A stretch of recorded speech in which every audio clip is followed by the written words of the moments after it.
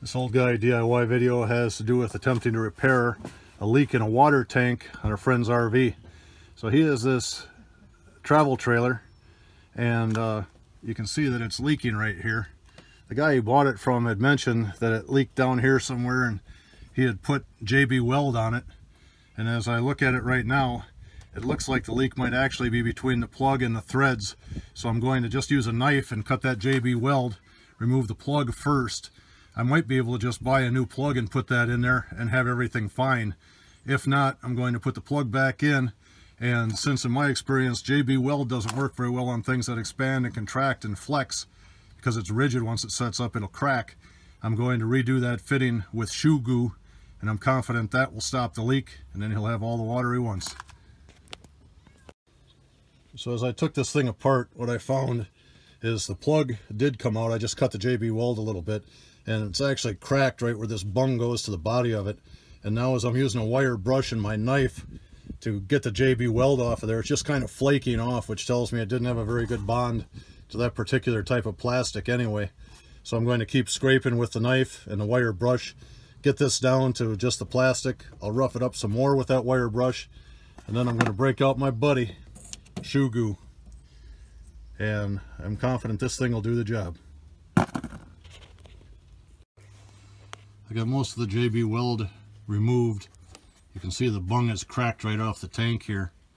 So the decision I'm making now is if I'll cut this whole bung assembly off and just run a 1/2-inch threaded plug like you normally use for plumbing in there, I can just tap that hole and put a plug in it, or if I should try it with the shoe goo first.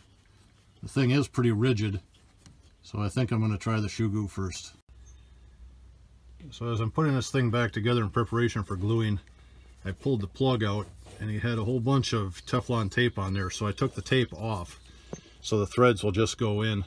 And I think the way he broke it is the plug that he has on here is actually so long that it bottoms out against the tank body, so if a guy put a wrench on here and cranked it, you'd actually pull this bung right away from the body of the tank. So I think I understand how it was broken.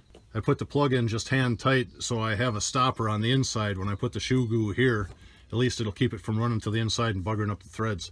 So I'll glue it up now, leave it sit for about 24 hours, and we'll see what tomorrow brings.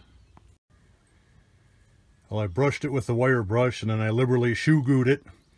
And as I understand it, this is not a pressurized tank. It has a little pump that draws the water out of there. So I think all we're trying to do here is contain our friend gravity. So the shoe goo is in place.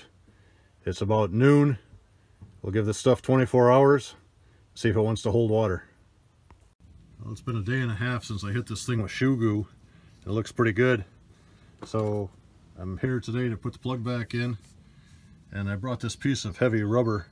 I'm going to cut this thing in a circle, and since this is no longer perfect, the orientation of the bung to the water tank itself, I'm going to put this little circle of rubber down on the bottom when I put the plug in.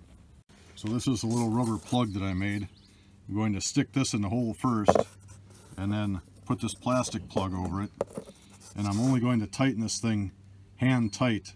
It felt like the last guy cranked it on there with a crescent wrench or a channel locks. But with my little sandwich like that, I think the thing will hold water and my buddy will be happy. And this is what it looks like finger tight.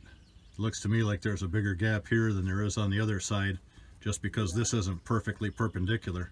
But I believe that little rubber piece will make up that difference, and it all should be good.